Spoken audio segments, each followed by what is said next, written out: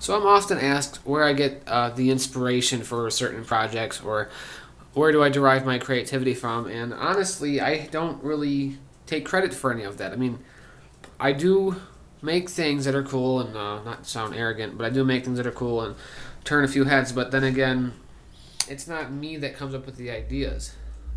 It is me, but it's not really me. Like, the ideas come to me more so than I find them. And honestly, that's how I think it should be. It's a lot easier to find it. It's a lot easier for an idea to find you than it would be for you to find it. And that's how I come up with a bunch of these ideas and projects. Um, Quite recently, we got a fan that you plugged into a wall, and it had an infrared controller on it, so you can like turn it on and off with a remote, and also select modes. And that is what inspired me to make this project, a wireless reset for my router and modem. What it does is it allows you to push a button from any room in your house, and it will reset your router and modem at the same time. This comes in handy if you're laying in bed and don't feel like getting up, or just want to be lazy for the day, and just really don't feel like getting interrupted laying down or trying to watch a movie, and you don't want to get up and go unplug your router, wait a few seconds, and plug it back in. This pretty much caters to being lazy.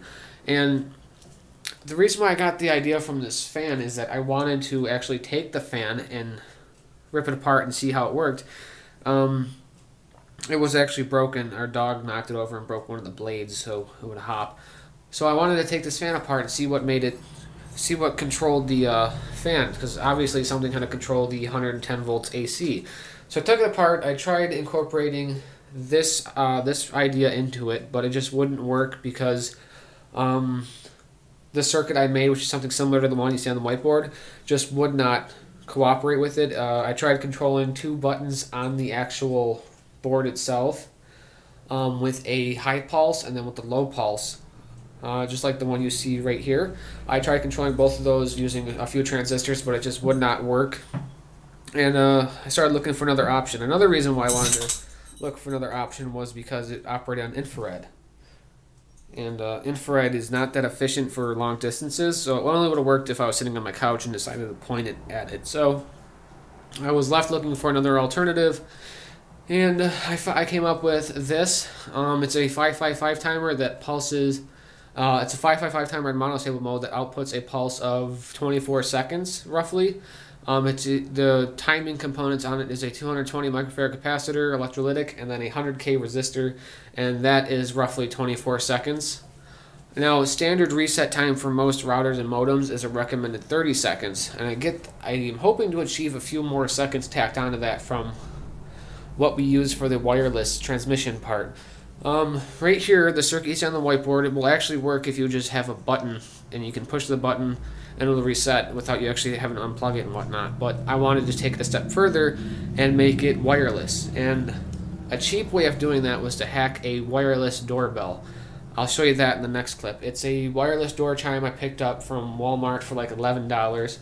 It operates on three batteries, that's 4.5 volts, and it's got a transmitter that operates on a little 3-volt coin cell battery, I presume, and my goal is to take that and hack it into my wireless transmission. It can operate over 150 feet, I think it said.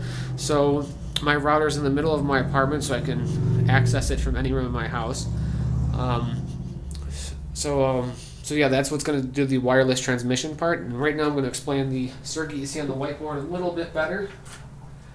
All right, so right here is the 555 timer circuit.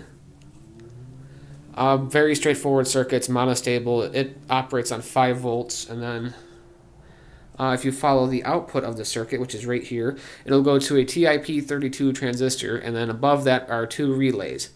The relays are what's going to be controlling the modem and a router, actually interrupting it, rather. And this will probably be best explained if I go through the entire circuit. So with the wireless doorbell, let's say you push the button on the transmitter and the receiver receives that signal. The signal from the receiver is actually going to be, I'm going to tap into the speaker part of the receiver so we can get the speaker to activate our transistor. And our transistor is right here. So you push the button on the transmitter, it receives it, and the sound comes out of the speaker. I intercept that sound and use it to activate this transistor. And what will happen is it'll ground pin 2 of the 555 timer, which will then trigger the monostable output. Once the monostable output is triggered, it'll output a pulse of high voltage, probably around 4 volts, and it'll last for 24 seconds, as you can see from right here, the pulse. It'll last for 24 seconds, and that pulse will then go through the pin 3, which is the output of the 555 timer, through that resistor, through the diode, and then to the base of the TIP32 transistor, which will then ground the coils on the relays, which will then break the contacts. I'm using normally closed for the relays, which will break the contacts and then pretty much just turn off the router and modem until the pulse returns the low.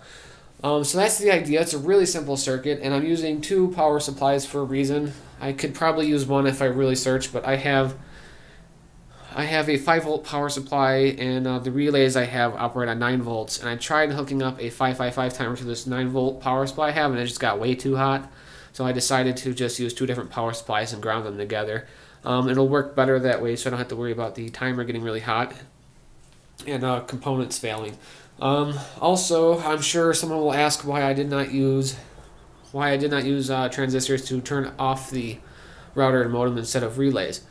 I tried that, actually. I tried controlling that, but the relay sorry about that. The transistors I had got way too hot, and it would have failed eventually. So I went to the next best thing, which were relays. And like I said, I'm using normally closed relays. Relays have normally closed and normally open, along with a common pin and then the 2 coil pins. I'm using normally closed, so that way the power supply will be connected at all times until the 555 timer monostable is triggered. So let's jump right ahead to taking apart the wireless doorbell, and we'll get started on the circuit, get that breadboarded.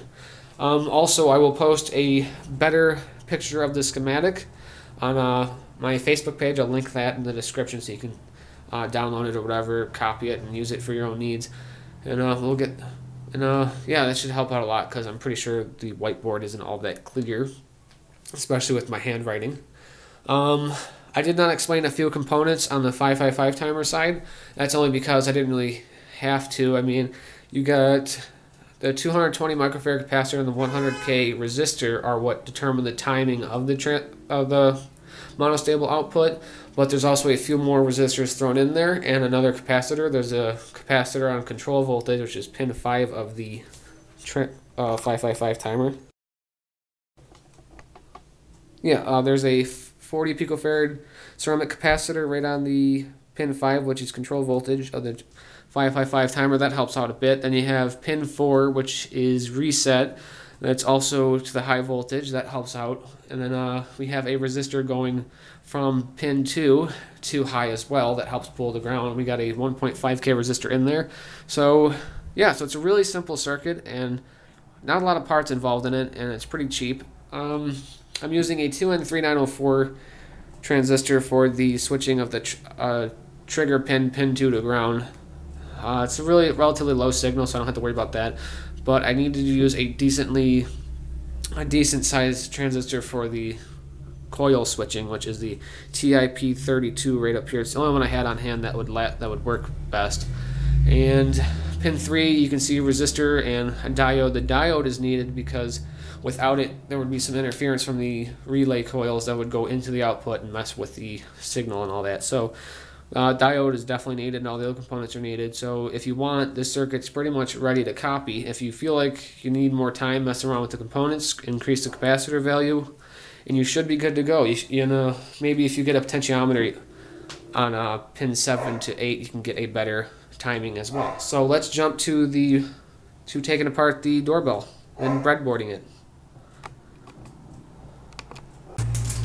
Alright, so here is the doorbell transmitter. It's going to be a really small circuit. I'm actually going to keep this thing intact and just take it with me wherever I go that I think I'll be for a long enough time to want to reset my router. Here is the 3-volt battery it came with, which is good. These things are kind of annoying. It's a CR2032 battery. They're just annoying because you can't really find them everywhere, but it's not that big of a deal. Should last a while. And here is the receiver. And like I said, and some hardware, don't need that. Like I said, it operates on 3 batteries, which is 4.5 volts, 1.5 times 3. 4.5 volts, so I'm going to use a 5 volt power supply for it, which is just a half volt over, so I don't expect much of an issue there. So I'm going to take that guy apart and then hook up the voltage to my power supply that is also powering the timer circuit and test it out. So it probably would be wise to test it out before I took it apart, but not how I roll. So let's get that going. It's a Phillips head screw bit. I'm not expecting a big circuit inside of this, I just think the enclosure is big, and it's not really a big deal. Also, I will go over the circuit one more time at the end of this video to pretty much re-describe it, so I know I talk fast and I kind of miss a few points. Alright, so...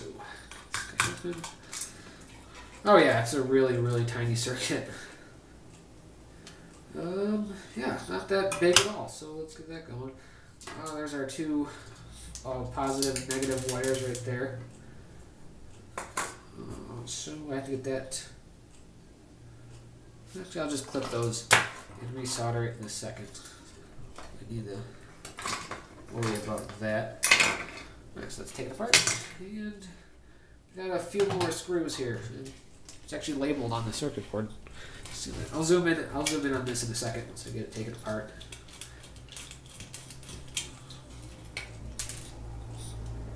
Also, if you're wondering, I picked this wireless doorbell up at Walmart. It was only like $11, so there's your cheap alternative. And I know I could have used another means of transmission, but I just went with this because it was there, it was cheap, and I like to hack things and mod them, so that works out. So let's just go in. Seems like it's stuck on something. There we go. And there is the speaker that plays the doorbell sounds. I want to keep that intact right now so I can verify it's working before I further destroy it. It's glued in there pretty good. Ah, damn. Quite a bit of force that took. Alright, so there it is. Really tiny. Let me zoom in on that.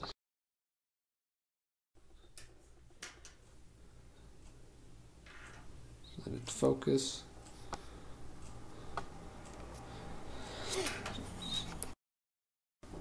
Alright, so there it is. Really tiny circuit. Bunch of surface mount stuff on the back. 2 4.5 volt wires. The speaker, and then a little circuit right here, little glop top right here that I'm sure stores the audio files for the doorbell, because it said there was a few tunes you could select. So let's get this. Let's join this to my power supply, which I will do right now. Let's join this to my power supply on my 555 timer and see if it works. So let me zoom back up. Alright, my 555 timer is right over there on the breadboard still.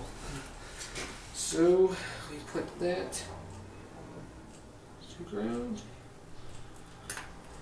And yeah. Also, the polarity on this is correct, which is good. Because sometimes with products, they don't like to cater to polarity. So, let's see. Yep, so there's that. So let's get our transmitter set up real fast. So it needs the battery inserted into it.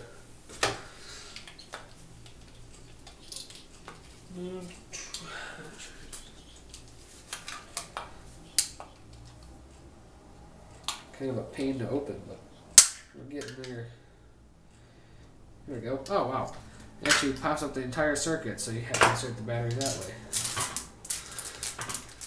Oh, that's different. So yeah, you're not really messing around with much on this. There's probably more than likely an integrated circuit on the back. So, alright, so let's see what we can do to get this going. So the battery is in. The transmitter is plugged in, or receiver is plugged in. So let me read the instructions real fast to see if it should be good to go or whatever. So, one second, let me read the instructions. I hate reading instructions, they're pointless, except when you need to know something. Alright, so it turns out that I actually broke the speaker when I pried it out of its enclosure, so I got that figured out. I disconnected a wire to the speaker when I pried it out with my flathead. You know, it's a pretty dumb move. It works. I have my piezo speaker wired up instead. Should play the same sound, so we'll test it out right now. There's actually volume buttons on the receiver, so let's see. Volume would be circulated that way. Just want to figure out volume. All right, so I don't know if you can hear that on camera. There it goes again. So let me figure out the volume buttons real fast and get it going. So volume would be this guy right here.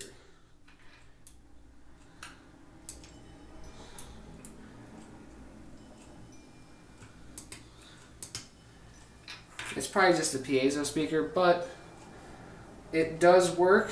Hopefully you can hear that. It does work. I just broke the speaker like an idiot when I pried it apart. My bad. But let's see if I can tap into the signal from the speaker and use it to activate the ground for the 555 timer for pin 2 actually. So let me get a transistor. I should have a few. I'm going to use a 213904.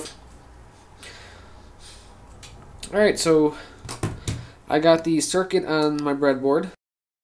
Zoom in a little bit. So I got the circuit on my breadboard. It's not finalized to its fullest extent, but it's just right now a proof of concept.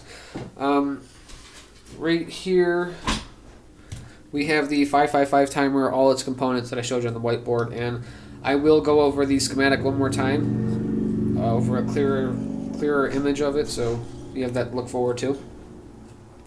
Right here is the 5 volts, these two alligator clips right up here, those are the 5 volt input for the timer. The timer's output goes to this LED as well as this resistor diode into the base of this transistor, the TIP32. Once the transistor is activated, it will ground the coils to its 9 volt power supply and activate the coil of the relay and push away the normally closed to the normally open position, which is what we want. It'll turn off the router until the monostable pulse is done. So, without further ado, I guess I'll test it out. I ended up taking a piece of wire and soldering it to the receiver and just jumping it, so I didn't have to worry about that little yellow wire it came with. So that's what this is right here. So nothing more has been done other than that, plus I jumped the power supply, and I'm on a bigger breadboard because I'm on a bigger breadboard because I felt it was necessary. I couldn't work on that tiny one up in the corner. So when I push the transmitter button, it'll transmit the signal, and then the receiver will receive it, and instead of playing the annoying doorbell sound, the sound will travel, the signal for the sound will travel through my jumper wire to the resistor to the base of the transistor, which will ground pin 2 of the timer, which will then trigger the monostable output of the 555 timer, which will then click the relay. So you'll actually be able to hear the relay click. The relay is right over here. I'm going to be using 2 of them in the final product. I could use 1, but I figured 2 would just be a lot easier and a little bit more safer. I could actually control AC mains with these relays, but I don't want to mess around with that because the pins on them are way too small. So I don't want to accidentally touch anything, or I just want to avoid that. And I could also take both power supplies from the router and modem and tie their grounds together and control that as well. But like I said, I'm just going to use 2 relays instead of 1 because it's simpler, and plus I have them to spare, so I'm not really concerned about that. So I will push the button, the LED, which is right there, a little red LED I have in place, so you can see the monostable output will turn on, and you'll hear the click of the relay. That click was the relay, not the button. You'll hear the click back of the relay once the 30 seconds is reached. Proof I'm not pushing it.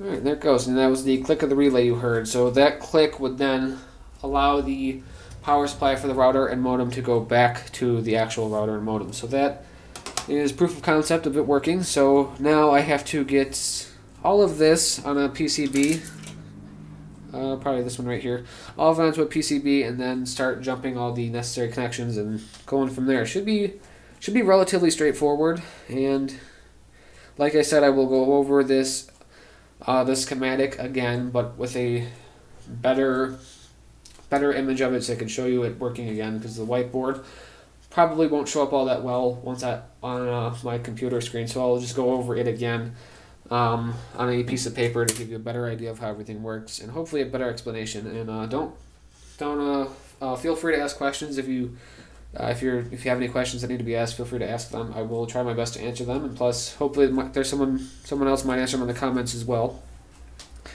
Like I said, if you want a longer or shorter duration of time, just mess around with the capacitor and resistor. Just change those values up a bit, or use the formula for it, or you can actually use an app. I have an app. It's electronics something. I haven't used it in a while. Hope I still have it.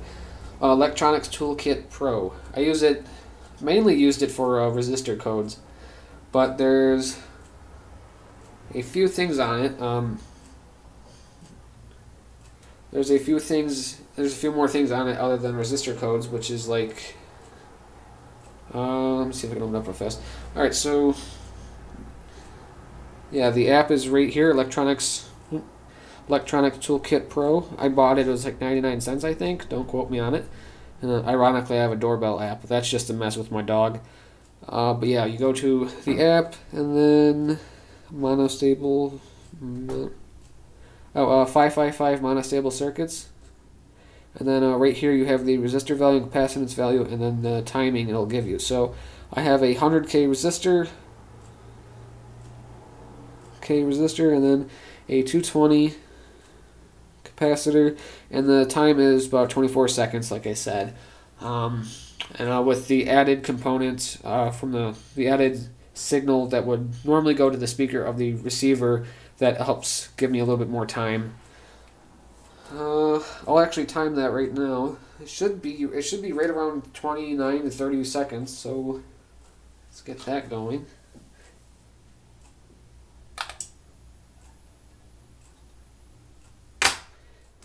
As you heard in the previous clip, the doorbell sound, so that is what's going to prolong the output of the timer, because it'll reset. It should hypothetically reset the ground, to ground with the transistor at the last peak of it. So we should get a few more seconds of time.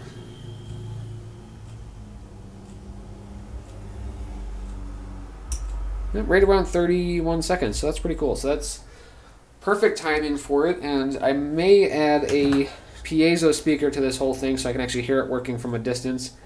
May not though, because those are annoying as all hell.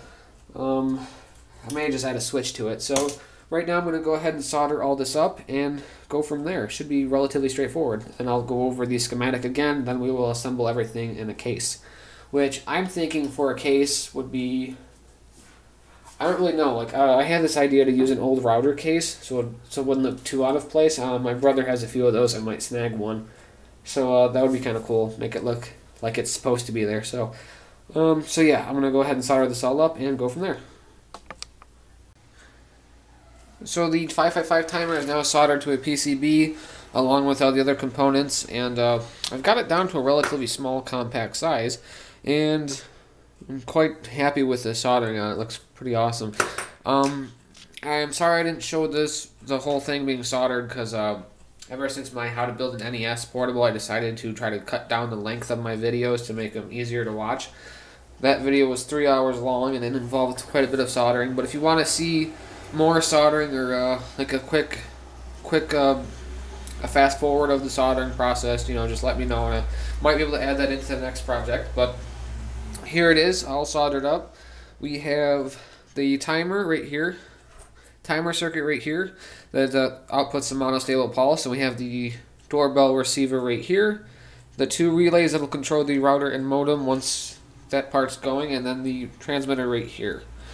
And I'll show you the circuit on a piece of paper, and I'll explain it again once more because my whiteboard probably didn't do a good job of it because it's kind of probably hard to see or whatever. So I'll test it out right now. It should pause. It should turn on for 30 seconds. I have a red LED right here to give us a visual, and there's also a hearing aid too because the relays actually have a click in them, like I've said before. So I'll push the button, and it should emit for 30 seconds, and then it should turn off.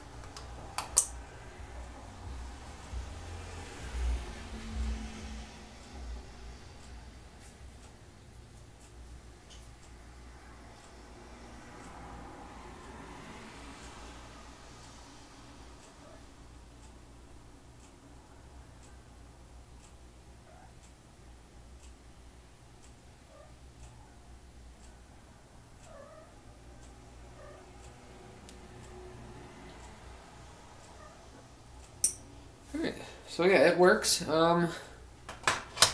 It works. I got my 5 volts going to a USB extender, which is going to my hub up on my wall, and the 9-volt power supply is right here for the relays.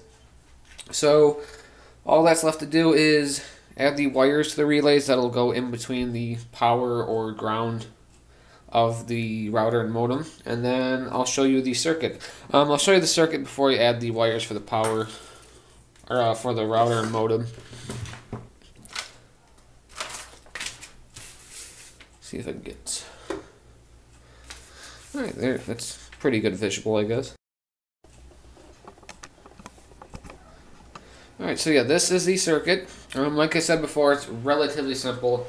The hardest part about it is probably hacking the wireless door chime, even though it's very straightforward. You just take a wire, and you're basically just taking the speaker, one of the speaker wires, and adding it to a transistor to pin 2. Really simple. You can actually breadboard it and just test it out before you finalize it, or just mess around with it. And also, this can be used to reset other things too. I had this fun idea, like maybe somehow hooking one up to my brother's Xbox, and when he's playing it, just walk by his house and push the button and piss him off. Like, I thought that'd be kind of funny. So it has a few adaptations with it. You can do whatever you want with it. It's pretty straightforward and relatively easy to make. So again, I'll go over the circuit. Right here's the 555 timer, and then the two components that make up the timing of the 555 monostable output are the 220 microfarad capacitor and the 100K resistor. That equals about 24 seconds. But with the added input from the speaker from the doorbell, it gives us a few more seconds. And it's relatively simple. There's not a lot of components used on the 555 timer part, so that's pretty easy to read. You have the 5 volts coming into pin 8. Pin 4 and 8 are connected. 4 is reset, but it goes high because it helps with resetting. And then 7 and 6 are connected, and then there's a resistor from 7 to 8. 100K resistor. Then there's a capacitor from 6 to ground, which is a 220 microfarad. And then on the output of the, not the output, on pin 2, which is trigger, you have a 15K resistor going high to 5 volts, and then you have a 2N3904 transistor right here. That's intercepting ground. So when the transistor is activated by the input signal, which is the output of the speaker from the wireless doorbell receiver, it'll activate and put pin 2 to ground, which will then start the monostable output, which will be this right here, a 30-second output of a high voltage. And there's also a 40 picofarad ceramic capacitor going to ground from pin 5. I was going to use a different rating, but I couldn't find any more ceramic capacitors. I only have a few left, so I use that one. It works fine. And then on the output, we have a red LED. Right here it says the 180 ohm resistor is going to ground, but it's actually reversed. The 180 ohm resistor is actually before on the positive lead. I just did it that way because I didn't draw it in. It works either way though. And then after the LED, you have a 1.5K resistor, which goes to a diode, and then to the TIP32's base. The diode is actually needed because I've actually gotten away with it a few times without using it, but when I was breadboarding it, I found that once the relays were activated, it would not reset. Once the 30 seconds were reached, it would not turn off. My guess is that there was some interference between the 9 to 14 volt power supply, so I just added the diode and it worked fine.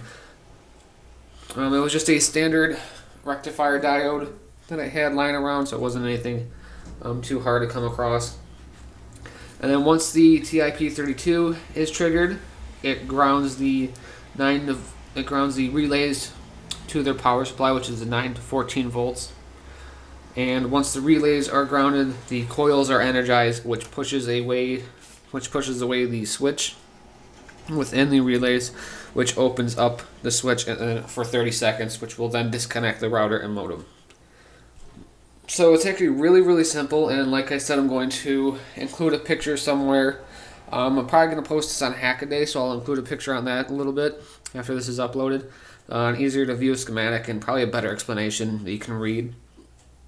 And yeah, it's pretty straightforward, and if I'm missing anything or if I'm confusing anyone, don't hesitate to ask questions or anything, because to me it seems like it's really easy to understand. So if there's any questions or even comments, just go ahead and ask them or say them. So right now I'm going to add the interception wires to the relay that will go in between the power supply of the router and modem.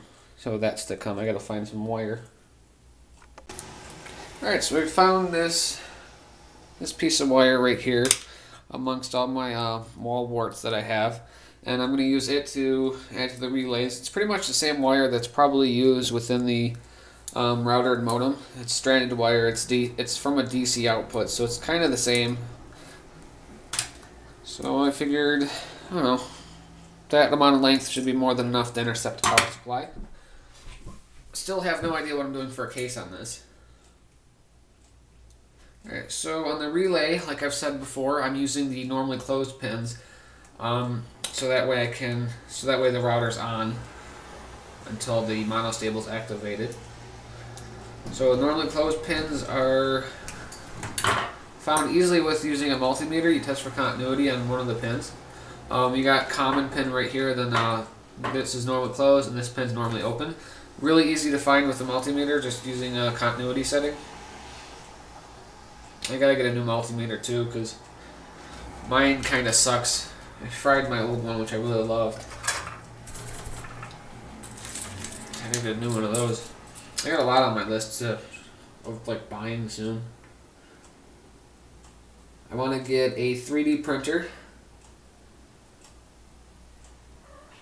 Now, I was actually kind of against 3D printers for the most part. I mean, I still am, but they would be handy to have. I hate seeing I just hate seeing so many things being 3D printed when they could easily be handmade. That goes with laser cutting too. Like, I can't stand when people laser cut wood when they can easily cut it themselves with a saw. It just looks nasty, and it's kind of like a cop-out from manual labor, you know. It's more rewarding when you do it with your own hands. That's what I think anyways. I'm not trying to offend anyone. But I would love to have a 3D printer for a few reasons. One, really small parts that you really can't hand make, and then probably some custom pieces for random projects that are kind of hard to make yourself. I just hate seeing them being overused in certain projects. It gets kind of overwhelming, but I understand it though. Like, if I had one, I'd probably use it for a bunch of stuff too. But it's just kind of annoying to see. But like I said, I do understand it.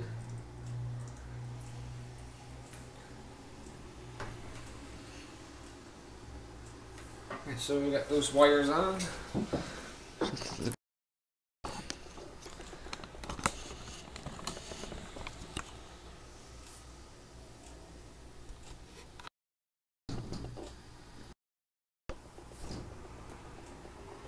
Yeah, there you go.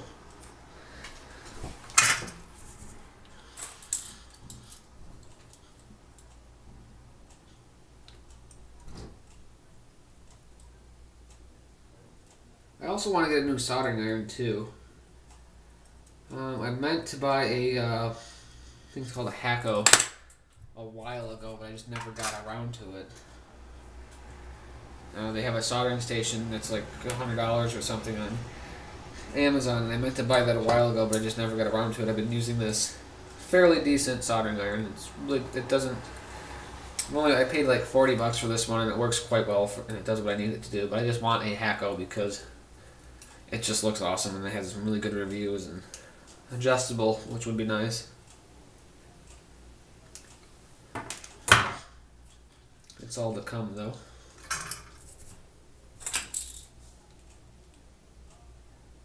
I also have I actually had a Teespring campaign that was launched a while ago, and it just ended. I didn't reach my goal, but I did kinda. I sold 16 shirts, which kinda sucks.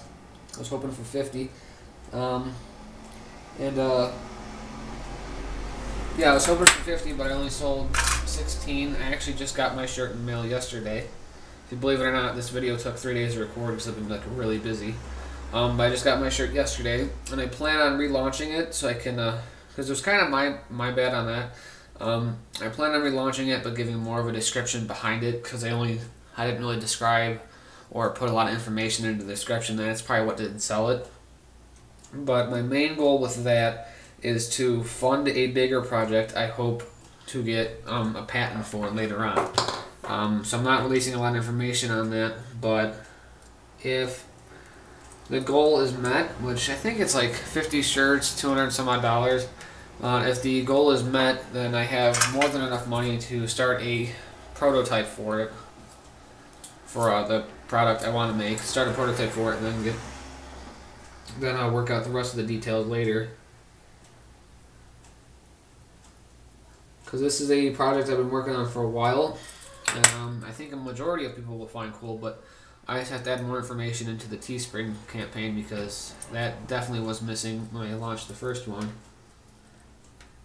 But it was actually a really cool shirt design that I came up with. It is a, I'll show you my shirt in a second. It is a diode.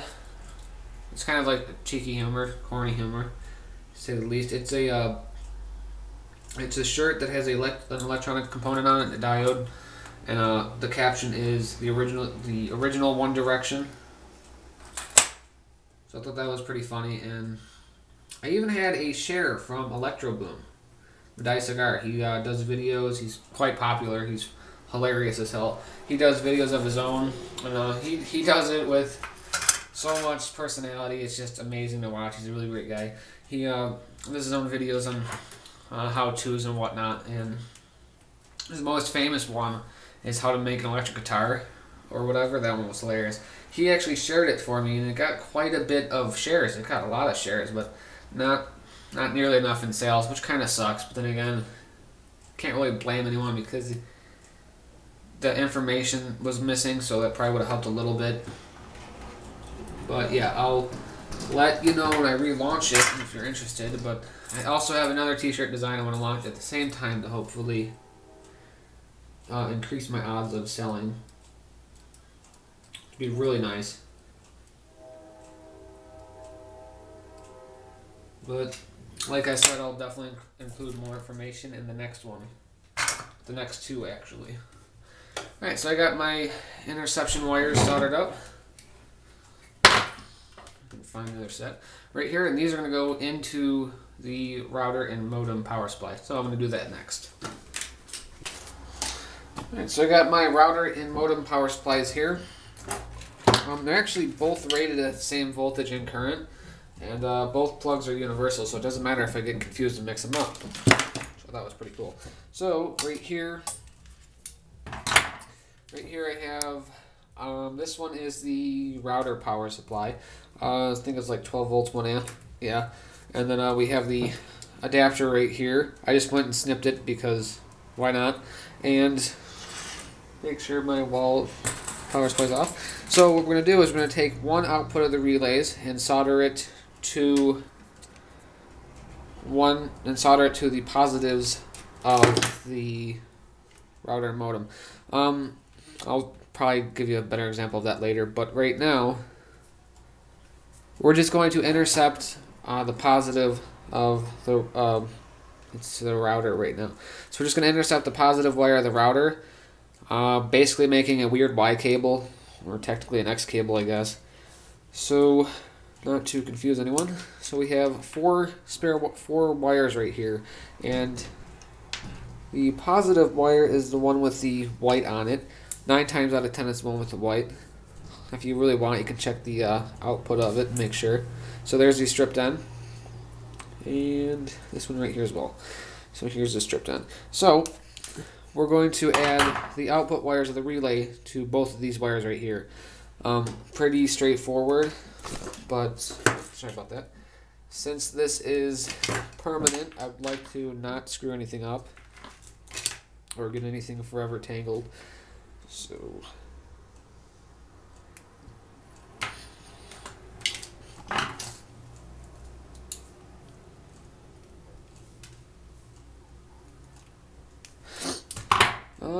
so I kind of don't have an idea figured out for how to power the 555 timer and whatnot. It runs on 5 volts or whatever, but I came up with an idea. My TV actually has a USB port on the back of it, along with my cable box as well. So I'll probably just plug it in one of those because it's probably not a lot of current output, so I'll probably be safe that way. I'll probably go with my TV because I don't know. Would never ever use the TV USB for anything. Alright, so twist these wires together, positive, just intercepting positive again.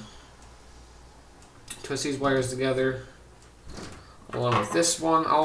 I guess I'll draw up a quick picture of this on my whiteboard to give you a better idea once this is all said and done, because it'll probably clear up a bit of confusion if there is any. Like that, and time for solder. So I guess you're not missing out on a bunch of soldering. I mean, when I was watching how-to videos, my favorite part was watching people solder for some weird reason. It's like an art. I don't know. It's pretty weird. I'm kind of new to this whole how-to tutorial thing, vlogging stuff, so any comments or suggestions, just feel free to let me know.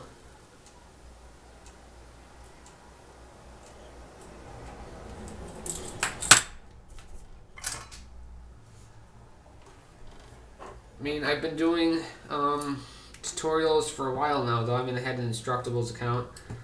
I gave up on that for the most part, though. I mean, I kind of got annoyed that a bunch of my stuff wasn't getting looked at.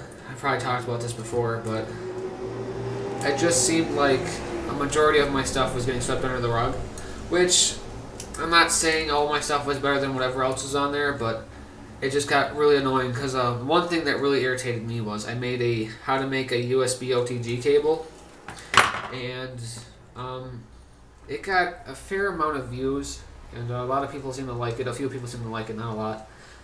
They commented on it and whatnot, and I thought it was one of the best ones on there because it gave a better it just gave a better detailed way of making an OTG cable using a normal micro USB and whatnot, and I thought it was one of the best ones on there, but it didn't get a lot of attention, and which I'm kind of used to in that aspect, because like I said, the majority of my project got swept under the rug on that website.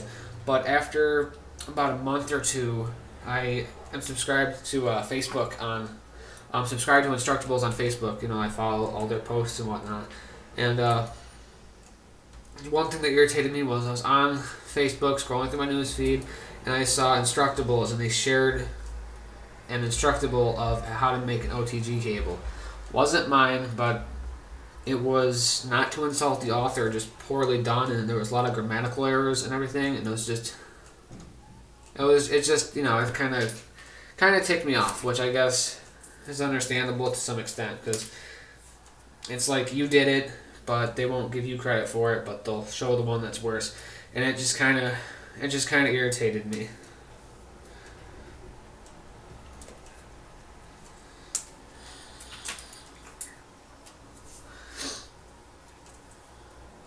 So that's why I'm kind of done with that website.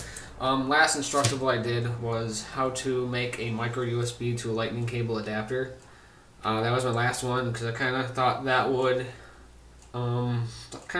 would get some attention too, but it didn't. So I just kind of said screw it. After that, I'm done. Like that website kind of gave me my start though with how to, so I guess it's not all that bad. But just seeing all your work get swept under the rug and barely any notoriety, it just kind of hurts. So it kind of kills your motivation on that website. But I still go to that website though. I still read the comments and reply to them and all that other stuff from people who like my work. But I think I'm done with that website for now, making stuff wise. It also seems like they feature a select group of authors. Like that's another thing I don't like. It's like they cater to people who've already been featured or something like that. And it's not bad, but then again, you're kind of missing out on new stuff and other people. So it's kind of, I don't know. It's just kind of, I think, kind of sucks, my opinion.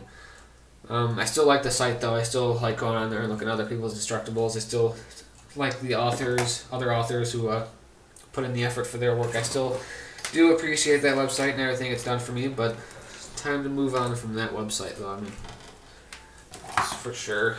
So I just started a Hackaday account, so I'm going to be posting a lot of stuff on there, and also on here, obviously. And I plan on kickstarting my N64 portable build really soon. I've been saying this for a while now, but I think it's necessary to get it going because I like the idea of it, what I've had of it so far. But it's kind of sitting right now. I haven't really progressed on it much because I've had a lot of stuff to do. But the biggest thing with making any gaming console portable is a battery pack or a battery of some sort, some power supply to make it portable. And I came up with this really, really awesome idea on how to have a 13.2 amp hour battery probably smaller than your cell phone. So I'm going to be using that for my N64 portable along with other things. Because it's just like a really, really cool idea. And I came up with I can't really go into detail of it because I don't want to explain it, but it's really, really cool and it works well. And it's just awesome, and it has a really, really long runtime. So that will be probably coming up in a while. I know there's been quite a bit of N64 portables out there, but I want to do a really detailed video of mine because I've followed a bunch of people who made theirs, or people wanting to make some and they just couldn't find detailed instructions or whatever. So I figured when I make mine, I'm going to cover everything as good as I can. I don't care how long that video is, because I just think it's something that someone would want to get a lot of information on. So when I do mine, I'm going to cover everything. I'm going to make an audio amp, pretty much everything from scratch, and I'm just going to cover everything down to the finest detail just to avoid any confusion, because there's quite a few portables that are shown off online, and there's really no information behind how to make them. That's what I don't like, is how there's no information behind it. So I'm going to, hopefully my goal is to make a how-to on how to make one and make it as informative as possible.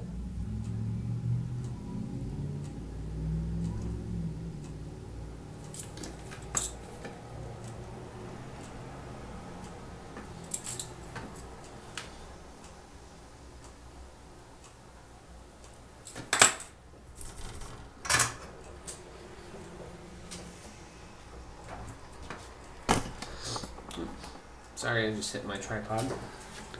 Yep. I'm not used to having a tripod right next to me. It's weird. Alright, sorry about that. Video cut out, but yeah, not missing much. The video just stopped recording for some reason on my camera right after I hit the tripod, so that's probably why. Some reason. But right now I have the relay inputs all together, and after I insulate the wires, the exposed wires, I'm going to go out to my living room and test it out and see if it works. I really don't see why it wouldn't work. At all, I don't see why it wouldn't work. But there's always a possibility for error. There's always room for errors in anything, so gotta account for that. Never expect anything to go perfectly, because probably won't. The more hopes you have for it going perfectly, the more likely you're gonna run into some failures. So, all right. I was gonna use heat shrink tubing for insulation, but I didn't want to spend how much the stores I saw it at was asking for. I just wanted a few pieces of heat shrink, and like they were asking $13 for a whole case, and I don't want a whole case. I'll probably get my use out of it though, but as much as I'm cutting into wires and whatnot on a daily basis, I don't want to burn through heat shrink that fast. Alright, so I got everything insulated, so we're going to move to my living room right now and see if it works. Alright, so I ran into a roadblock, unfortunately, but with electronics you kind of have to expect that. Like I said, there's always something that could go wrong in the previous clip, so ironically, and of course, something did go wrong. I wired up everything to my router and modem, and I cut into their positive and I put the wires in just right, and for some reason it would reset itself every once in a while, and this obviously cannot be acceptable because you don't want a router to turn off and on by itself, especially if you're not commanding it. So I did a little bit of research, and what I can come up with is I think using two relays in parallel might have been a bad idea, might have not worked, something might have went wrong there. Another thing was there was noise, electrical noise, and then another thing I found out was when the coil was charged, it actually activated the receiver, which then triggered the monostable output again. So there was actually a few things in play there. So now I'm back to the drawing board a little bit, 2 steps behind, nothing too bad though, and I got to figure out a new way to do this without cutting into the DC part, and I'm only using one relay. So what I'm doing is I'm using one relay to control the main, so 110 voltage I'm going to control. These relays are rated at 120 volts, 10 amps, so I can get away with it, but I just didn't want to do that because of I didn't want to tap into the AC part because the pins are so small, but now I have no choice. And right now I got everything wired up to one relay, as you can see right here dangling. Its output wires are actually going to, I'll show you real fast. Its output wires are actually going to my overhead light from my desk, and right now the relay is going to my light instead of anything else. So if this so far has been proven to work better because it's not resetting, the light's not going off for 30 seconds coming back on. So this seems to be the more achievable solution, and easier step is to take the AC mains and control it with one relay instead of the DC with 2 relays. So right now is the test. I've had this actually wired up for about a half hour and it hasn't reset itself. So right now it's already proven to work. So I will push the transmitter button, the receiver will receive it, and the lights will go off for 30 seconds approximately, and the red LED will go on. So it's going to get dark, but you'll see the red LED. So a little bit of a setback, but nothing too major. I just have to find a way to control the AC before it goes into the transformers on the for the router and modem, which shouldn't be too hard. I have something lying around that I could probably hack a little bit. Oops, this guy right here. Is this guy right here. I've had this for a long time now. It is obviously it's a 3 outlet for one outlet. So what I'll do is I'll plug the router transformer and the modem transformer into this, and then I'll run the AC part through the relay, and I'll be able to control it with this. And I'll unscrew this and see if there's anything I could solder to, because these don't have holes for they don't have holes, so I can't really tap in that way. So this is probably what's going to take over, is controlling the AC part. But we'll test it out right now, and here we go.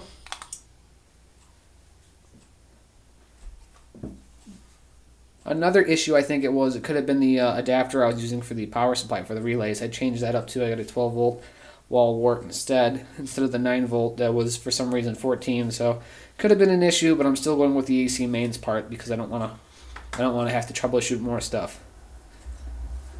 So it should turn back on in a few seconds after the 30-second monostable output. Alright, there you go. So this way seems a lot more promising than any other way. So I'm gonna go over this again a little bit more, but for right now I'm gonna finish wiring this up a little bit nicer, and then I'm gonna tap into this guy right here and see if I can solder to anything on that, because that'll definitely help out a little bit. So a little bit of a setback, like I said. What you have to expect though is in electronics. It's any other field too. You have to expect some roadblocks. So moving forward, not looking back. Cleaned up. I actually found this power strip lying amongst all my stuff. I'm using this instead of the 3 outlet I showed you earlier. Reason why, it was just a lot easier to tap into. As you can see right here, I tapped into the live wire and added it to the relay instead of running it through this thing right here, which I'm only using this to connect to my extension cord, because it has this extension cord has an earth on it, so I have to accommodate for that, or ground, whatever you want to call it. So I tapped into this. It's a bit of overkill because I only need 2 outlets, modem and router, but I had it. I think this one was free. It's old as hell, so I'm not really missing out on anything there. And plus, if I get anything else in the future that needs to be reset with routers and modems, there you go. More space, the better. And then over here we have the receiver, the 555 circuit with the monostable setup, the 5-volt rail coming out, and what you can't see is the 12-volt power supply that's plugged into my power strip on my workbench. So for now, testing purposes, I'm going to plug in my overhead light into the power strip. And this is going to be the same test you saw before, but a more finalized, formal look. And just a lot better looking. And then we have my extension cord right here, which just goes to my power strip again. This just goes to my power strip on my workbench. I'm going to plug this into the power strip, this power strip. This one's a little bit finicky though. I think some of the connectors are wiggly in there, so hopefully it works for testing purposes. Alright, so now I'm going to flip the switch, and you can see quite vibrantly the light on my workbench, which is up there. You can't see that. The light on my workbench comes on. So now the relay is in the closed position, which allows the AC to flow through the relay. So for testing, we want to activate the relay. We want to charge the coils of the relay, which will then break the contact. So I have to find my transmitter first, which shouldn't be hard.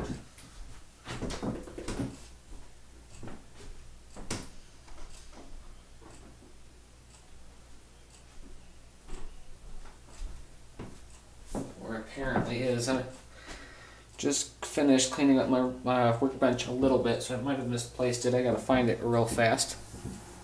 Should only take a second. Keep you waiting while I look. Shit. This is a thing I like to do to myself. This is my theory I have. I theorize that I like to misplace stuff in the present to piss off my future self. That theory holds a lot of weight, though. It really does. I believe it 100% when it comes to certain things. For example, a couple of weeks ago I went to go see Bo Burnham in concert. And I had these tickets for a while. They were a Christmas gift or birthday present, one of the two. They're my birthday and Christmas are really close. But they were a gift, and I knew I had to put my glasses somewhere, so I would make sure to bring them with me to the Bo Burnham concert. And the night before the concert, I lost them, and I found them in my girlfriend's car. Never would have thought of putting them there, but that's the theory. I do stuff to piss my future self off, which is common with me for some reason. But I'm going to finish looking for this, and I'll be right back. Alright, so about 3 seconds later from that previous clip, it was right on the floor. Dumbass moment. Anyways, moving on, those happen. To recap that 3 second ago clip, nothing's changed. I got my overhead light plugged in the AC power strip. The AC power strip has a relay, which is then triggered by the monostable timer, and I have made a few additions to the circuit, so I will go over it again in depth on my whiteboard. I had to modify things a bit, like obviously I had to get rid of one of the relays, so don't worry, I'll go over the finalized circuit once this video is done. so you can get a better idea of it. I also had to add a diode to the relay, which helped out quite a bit. So again, I'll go over it again and give you a better explanation of how everything works and whatnot. And hopefully, if you have any questions, feel free to ask. And if you have a question I might not be able to answer, hopefully someone in the comments will. So without further ado, I will test it out again. Same test as before, except this time, like I said, it's a lot nicer. I got the power strip instead of just tapping into the mains, and I got the relay over here, which I'll probably mount on the power strip to avoid any electrical noise from the components, because that actually was an issue before, which was really weird. It happens though. Like I said, with electronics and pretty much any other field of interest, hobby, or whatever you want to choose for a career, there's always going to be little roadblocks to kind of divert you, and they're not bad. They're more often than not a learning experience. You learn what not to do the next time. So you take what caused you to screw up, and you learn from it. So it's kind of a positive thing. It's kind of cool I got that on camera, because nothing is perfect, and that's a misconception. You got to pretty much anticipate failure. So don't expect everything to run perfectly. So here is the transmitter. There's receiver circuit and timer. So one click and then 30 seconds. I also have my work light on, my workroom light on, so it's not going to be completely dark this time. But once the 30-second duty cycle runs up, the monostable pulse will return as ground, and then the relay will click back to the normally closed position after the coil is done being energized, and then the AC will flow to the light. I will admit, this was a kind of a tricky project. I didn't anticipate this many little road bumps. Like I said, they do happen. So there's that. And just for timing, it landed on 2:30, so I'm going to see if it ends at 3, just to see if it's actually 30 seconds, because stuff happened and whatnot. And I wouldn't be surprised if the cycle got changed around a bit, but hopefully it didn't. This should be 30 seconds still. I'm hoping it is. And then I'll find a case to throw it all in. So we're at 58 right now. Yep, so there you go, right on the dot. So cool. So it all works, and I'm gonna go ahead and find a case and throw everything in. One thing I would do differently, and one thing I would recommend you doing differently if you do this, is to get a power supply you can use to power the timer and the relays. That I hate, because I have a 5-volt power supply powering the timer circuit, and then a 9-volt, 12-volt power supply powering the relays. So it kind of sucks using two power sources, or power sources, and then takes up more room later on. But shouldn't be a big of an issue, because I got this big thing right here I can put on the wall. So that's one thing I would recommend doing differently. Another thing is to be safe while doing this, since I'm in mains right now, mains voltage, I wanted to avoid that territory, but it had to happen. So it should be heavily implied. Do this at your own risk, and don't do this if you are just starting out with electronics, especially anything with mains voltage. It's 110 volts, not really that much compared to high voltage, but it still is a lot, do some damage. So take warning and be careful when doing this. So I'm going to go get a case and stuff the timer circuit and the relay, the timer circuit and the receiver and the relay. I'll find somewhere to put, and yeah, well, that should be about it. Then I'll go over the circuit again on my whiteboard and clear up some mistakes and show you the new additions to it, such as the diode, which is, I soldered the diode directly to the relay because I could really. You can't really see it. I'll get a picture of that though, but it's there. I'll show you the diode in place as well, and the polarity of it and all that stuff. So case time. So I was looking around for a case, and I came across this one. It's a little tackle box thing I bought. It was like $3. I kind of buy these every once in a while because I figure I'm going to use them. And this actually is the same case I used to build my NES portable in. So why not? It's a little bit bigger than I wanted it to be. I wanted it to be like really small and compact, but I figured I have it. It's free. That's the only thing I really care about right now, is not spending a lot of money on this. It's free, and I want to space out the timer and the receiver circuit just because I don't want any interference like I had when I was testing it, which seemed to be prominent quite a bit. So what I'll do is I'll lay out the circuit boards. I'm not going to drill any holes for any components or wires. I'm just going to make some channels for them later so I can pretty much just run them as is instead of desoldering them and whatnot. Because I don't want to have to do that.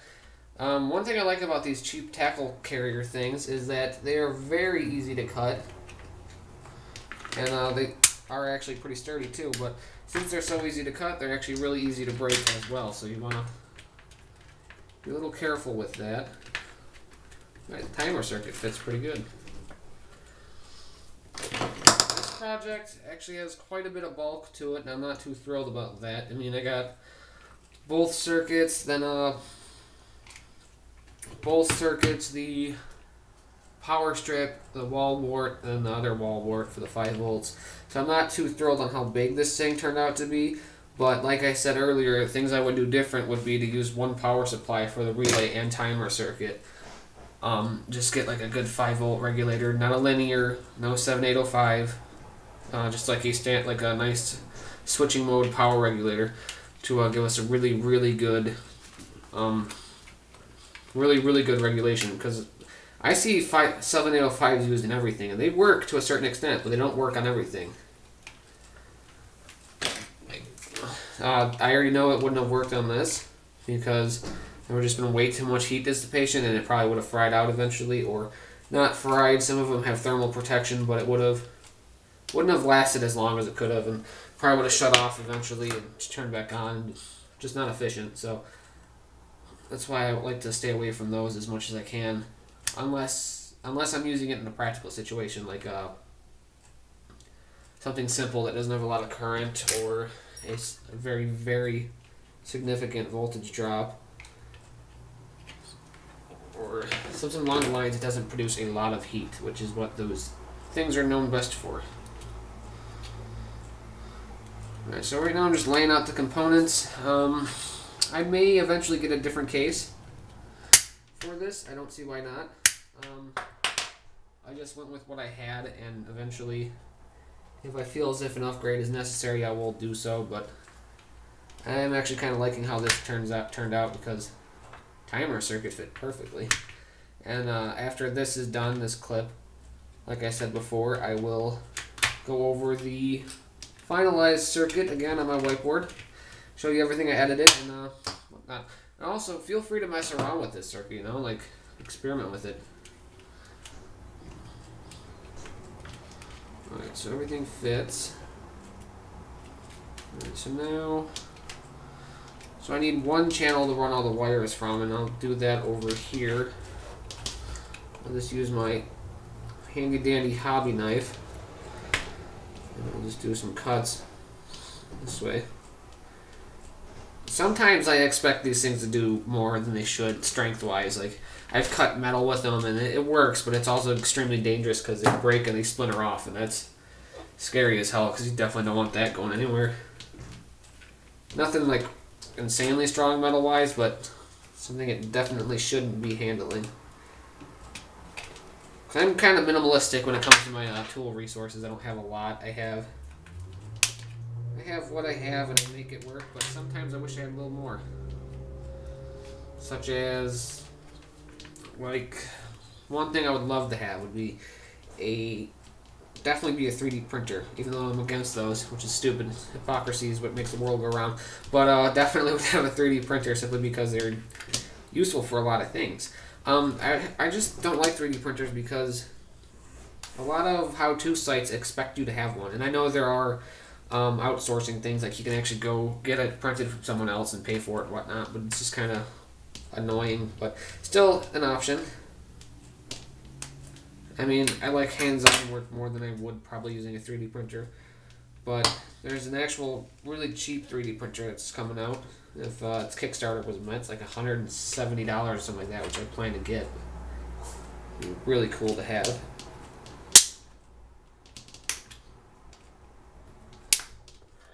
there's that.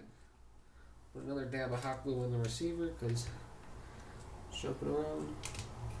I don't want to use too much hot glue because I want to be able to take it apart without ripping anything up. Which is always always a good idea. So there's that. So there is that in the case. Relatively easy. So now I'm going to go ahead and put it out in my living room and give it a final test, and then I'll mount the relay wherever I see fit. The relay will probably go somewhere towards the power strip, or wherever I see fit. That will make it a nice and easy fit. So let's get that part going. Should be easy, hopefully. Okay, so here's my router and modem. There's the router, as you can see it's ticking away, and there's the modem, as you can see it's ticking away. I got my reset right up here by my Roku behind the TV. Probably find a better spot for it later, but for right now that will suffice. And then down here, whole mess of wires and some dog hair. Apologize for that, but this is our normal power strip we use to have the TV, the cable box, and all the other crap plugged in. And right here is the power strip I modified to have the relay circuit. And it's got the router and modem power supply right there, and I mounted the relay right on it, so it's a good distance away from everything else, so it won't get any electrical noise, which apparently is a thing that happens to relays, which kind of offsets them. But yeah, here is the transmitter right here, and I guess time for a test. See it actually working to serve its purpose. So relay and modem right there, and for accuracy, why not even get my timer out? Let's see if we got 30 seconds. Because there was a lot of movement, so I don't know, like timing got disrupted or whatever, or some stupid signal or whatever. Can't account for everything, so get my timer set up. As you can see, I already had it. So I'll click and push. So there's my timer right there. Everything's off. And relays right there, the circuit. Red LED's going, so that means it's monostable outputting. And there's the timer right there.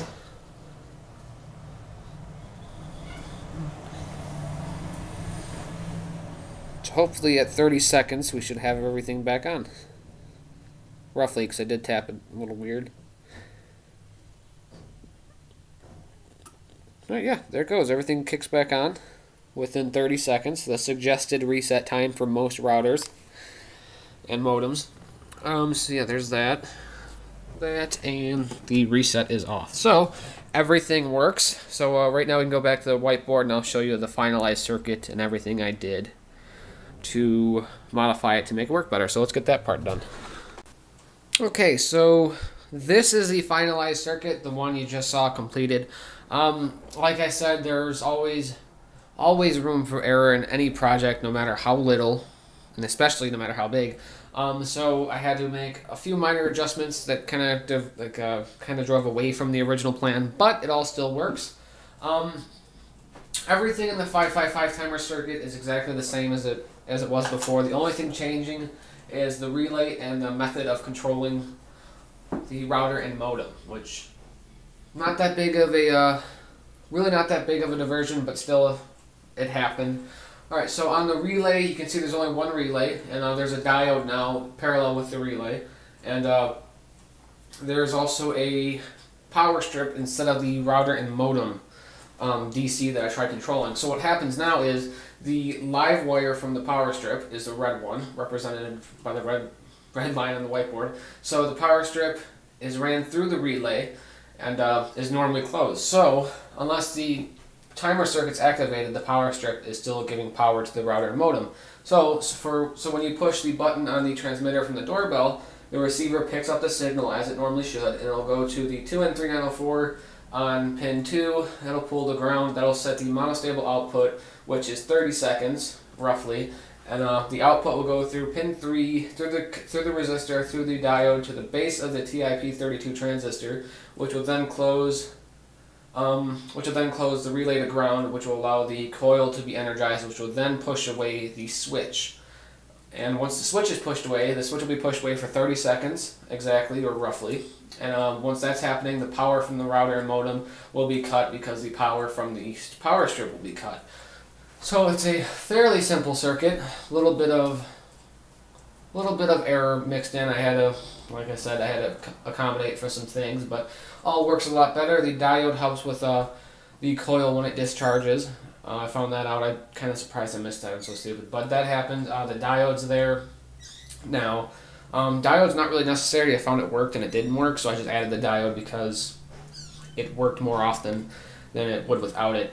There was a few errors and glitches, but the diode stabilized everything, so that worked. Again, it's just a standard rectifier diode, nothing special. I heard Zener diodes work a lot better for that, so if you have it lying around, use it. I just used what I had on hand. So this is the entire project, very few components, and that is it. That's it for this video.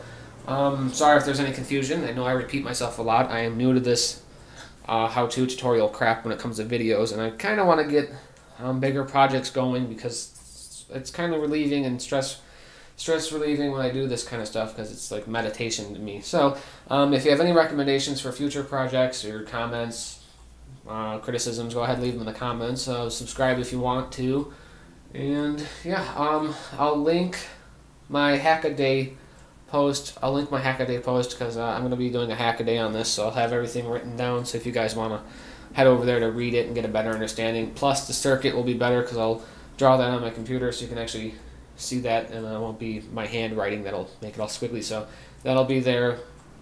That's it for this video. Thank you for watching, and hopefully you stay tuned for the next one. And I will link my Teespring campaigns. I told you about that a little bit ago, but I will link those. I will link those a little bit later, and you can check those out. The one Teespring campaign actually just closed and didn't meet its goal, but 16 shirts were sold, so I still got the one I bought. So technically 15 were sold because I bought one because I wanted one. So I'll link those once those are up and running. Little electronics humor involved in the shirts and everything. Also, I'll link my Facebook page below so you can follow me on there, and that's about it. Enough talking. Thanks for watching.